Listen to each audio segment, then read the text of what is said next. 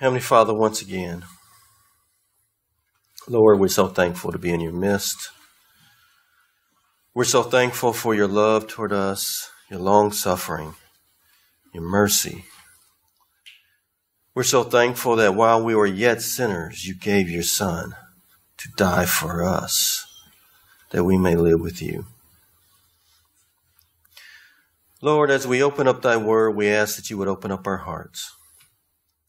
We ask that you would pour your Holy Spirit upon us, that we may comprehend and understand what you have for us today, that it will draw us closer to thee, that we may be ready when you come in the clouds of glory. In Jesus' name, amen.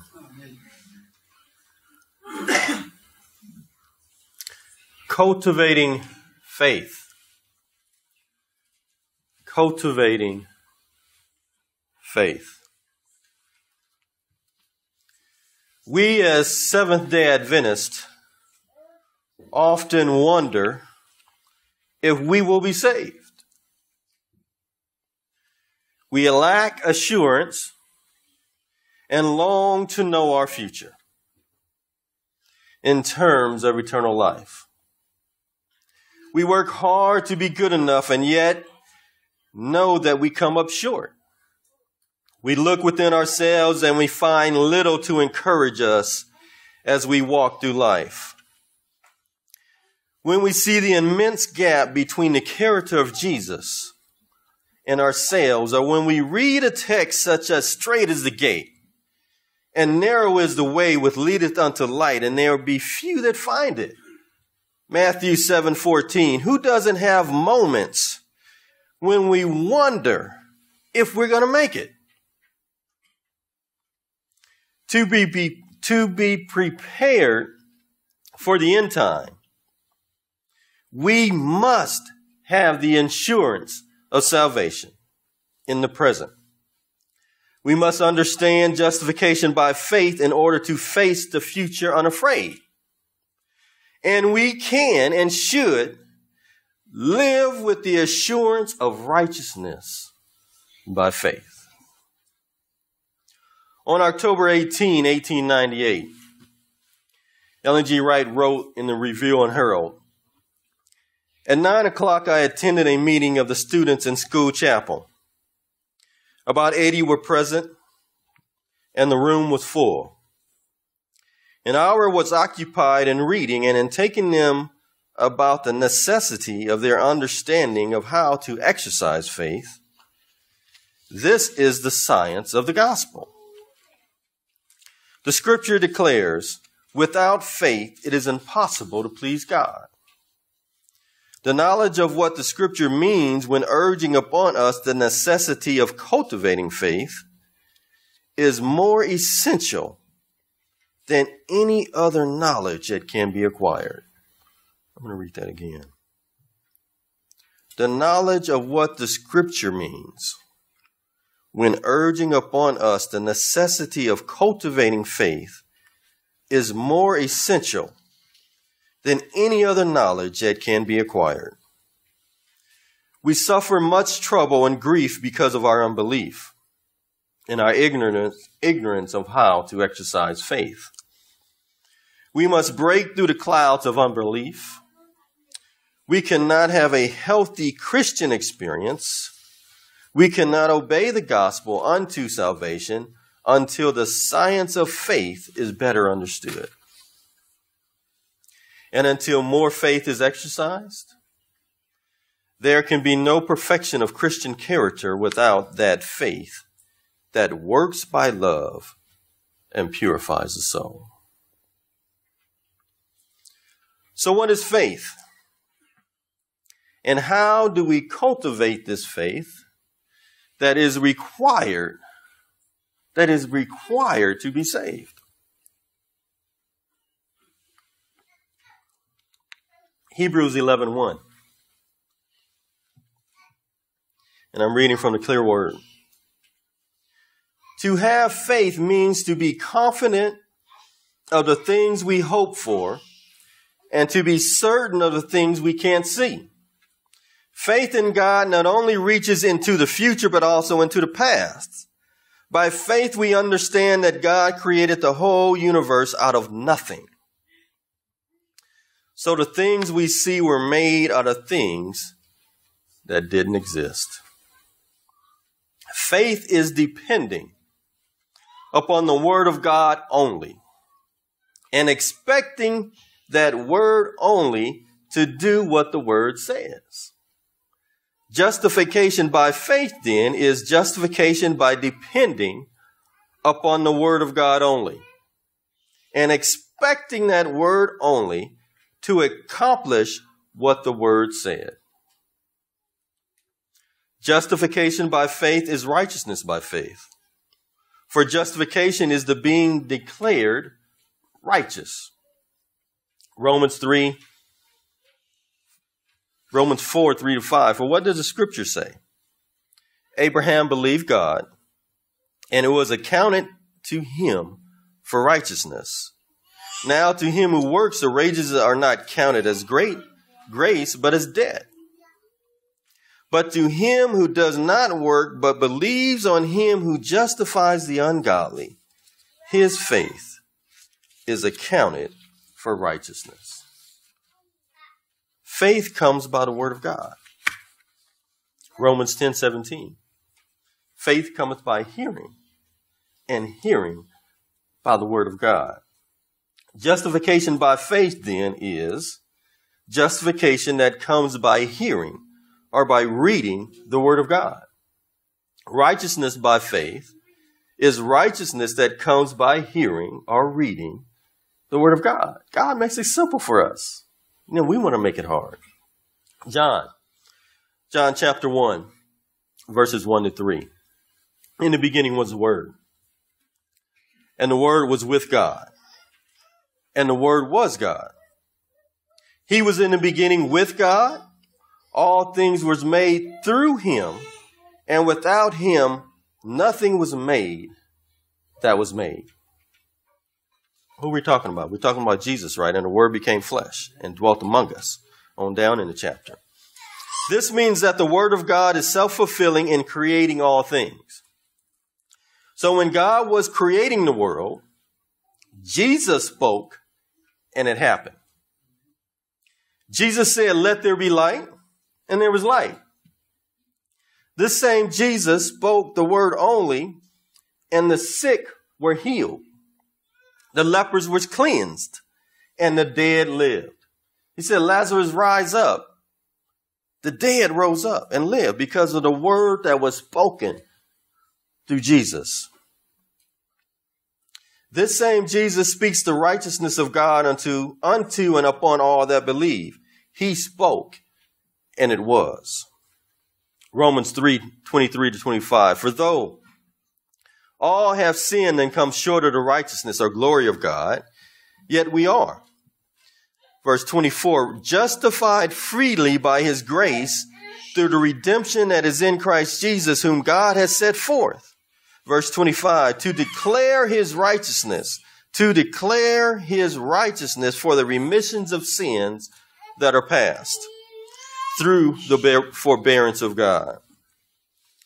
In creating all things in the beginning, God set forth Christ to declare the word which should cause all things to exist. Christ did speak the word only, and all things were.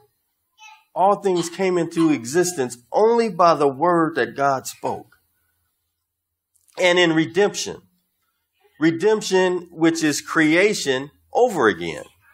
He's redeeming us. God set forth Christ to declare the word of righteousness. And when Christ speaks the word only, it is so. His word, whether in creating or in redeeming, is the same.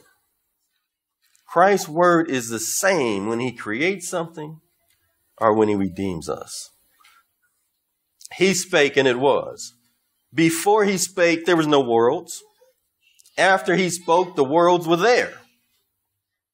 Thus, the word of God spoken by Jesus Christ is able to cause that to exist which has no existence before the word is spoken. and which, except for that word, never could have existed. Why is this so important? Why is it so important to know that when God speaks, it happens? Therefore he can't lie. God can't lie because when he speaks, it happens. When we speak, what happens? Nothing. Nothing happens. But when God speaks, everything happens. Why is this? Why is that important? Because when he tells us we are redeemed, when he speaks, it happens. And we have evidence of that in the world that he's created. That's why there's such an attack on the 6-day creation week. Even among Christians, maybe it was 6,000 years because the science is not there to verify it. Who cares about the science? What do you believe in?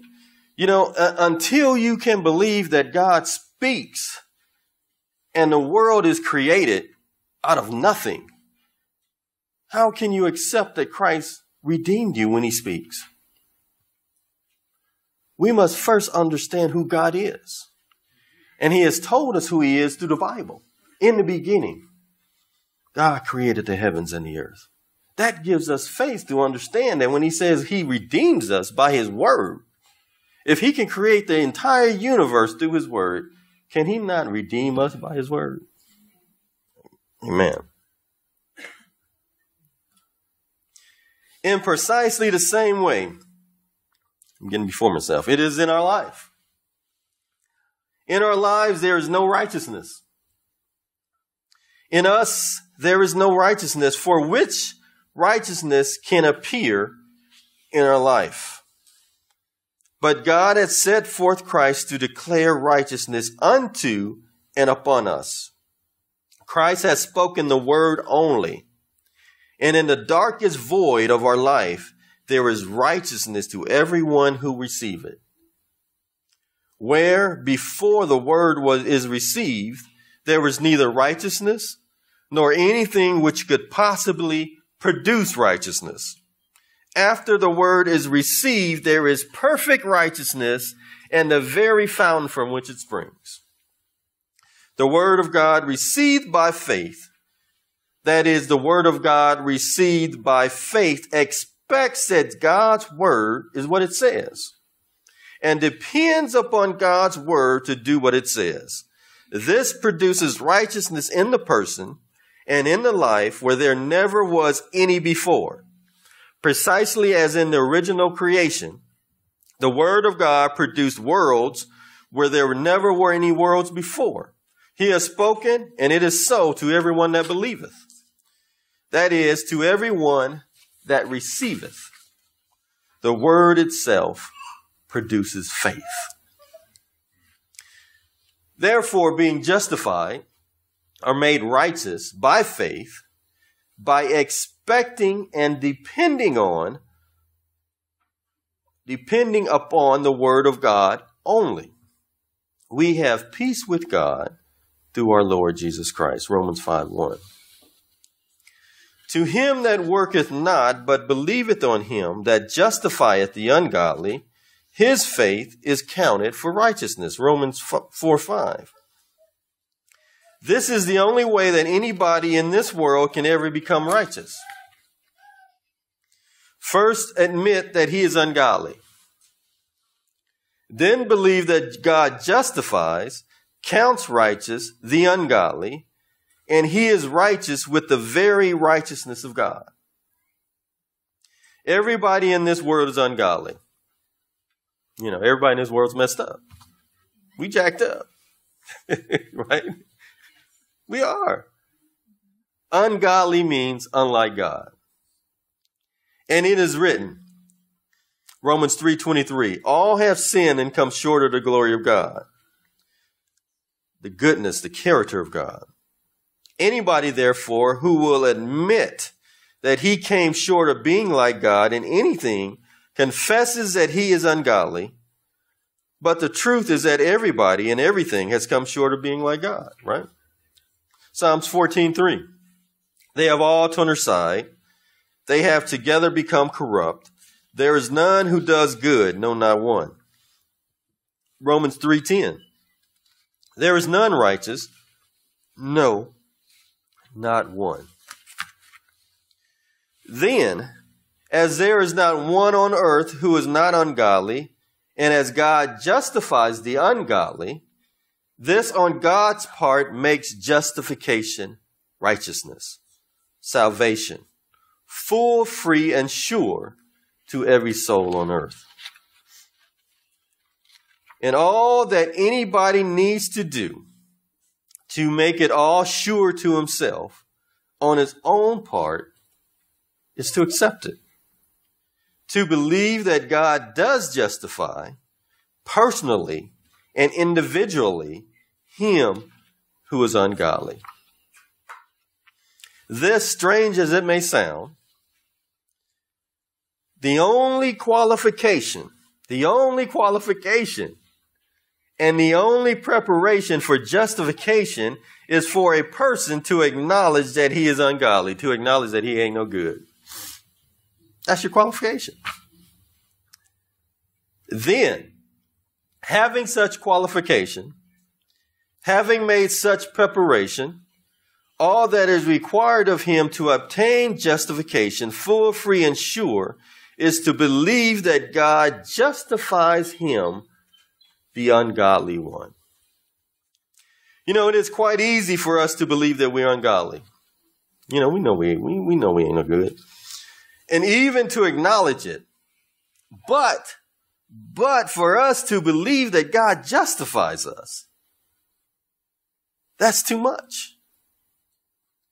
And the sole reason why we cannot believe that God justifies us is that we are ungodly.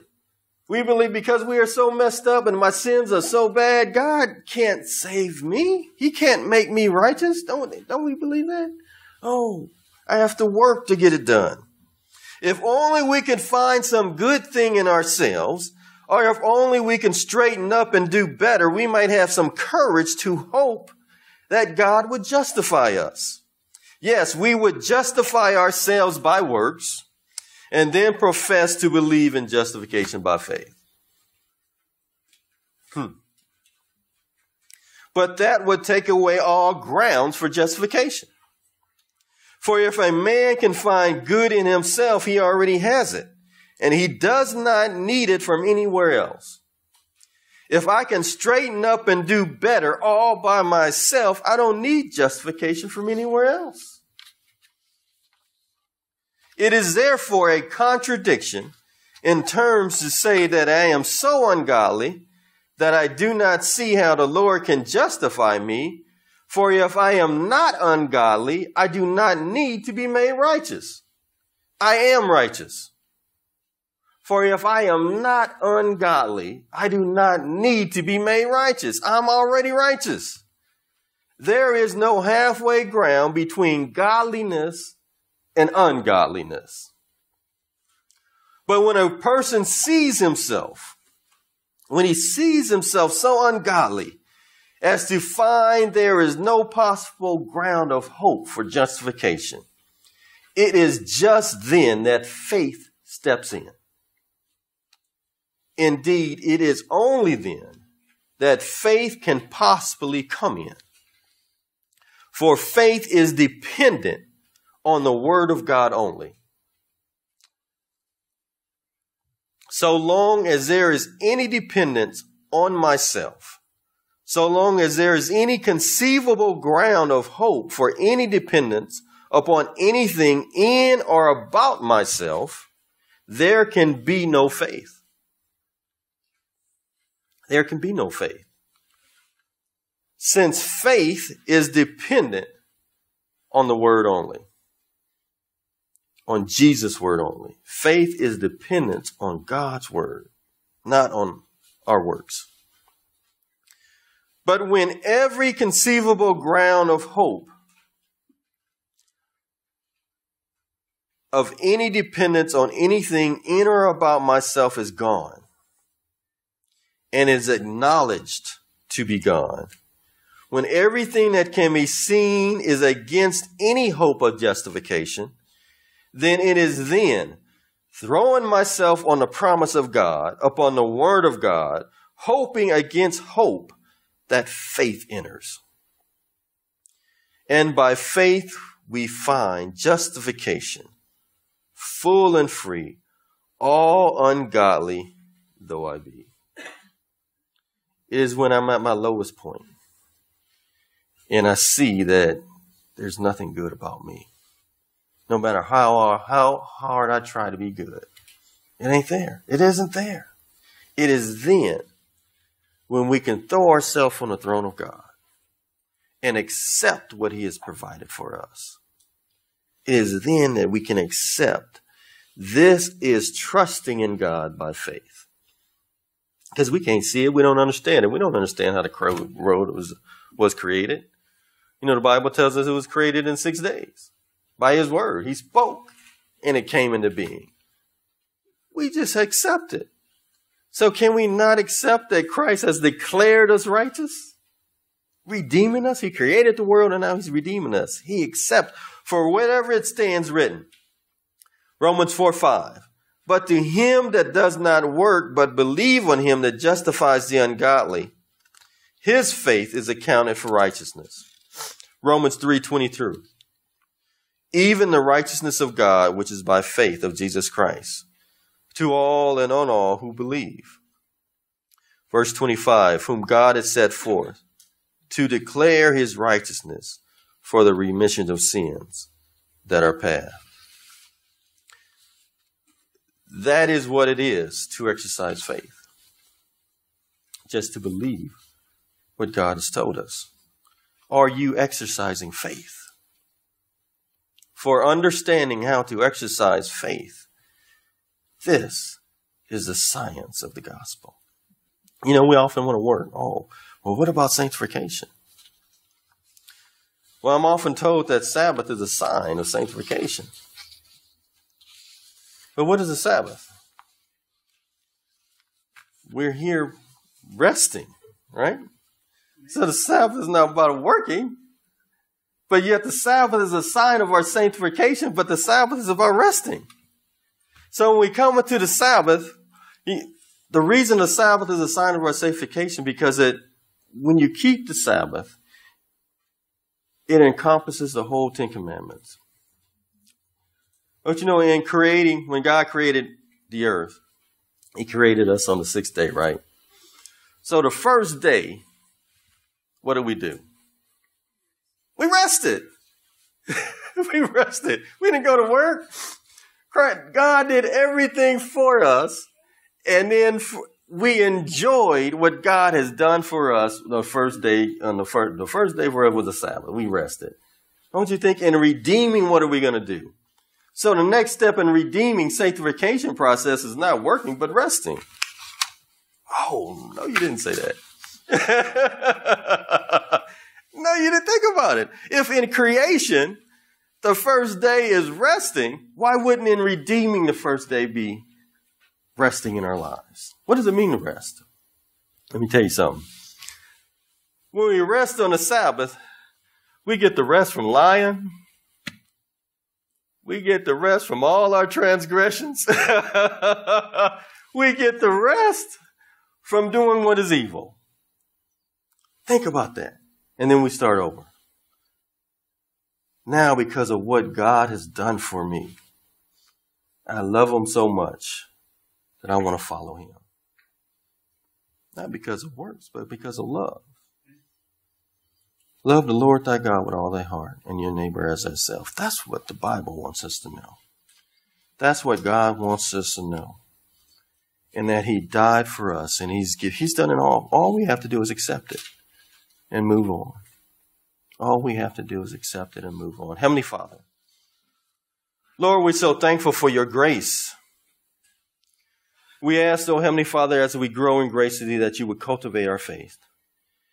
And that we will understand that it's all about you and it's not about us. Help us to be more dependent upon thy word. Help us to expect what you have given to us and what you have done for us, that it may apply to our very lives, that we may love one another the way you have loved us. In Jesus' name, amen.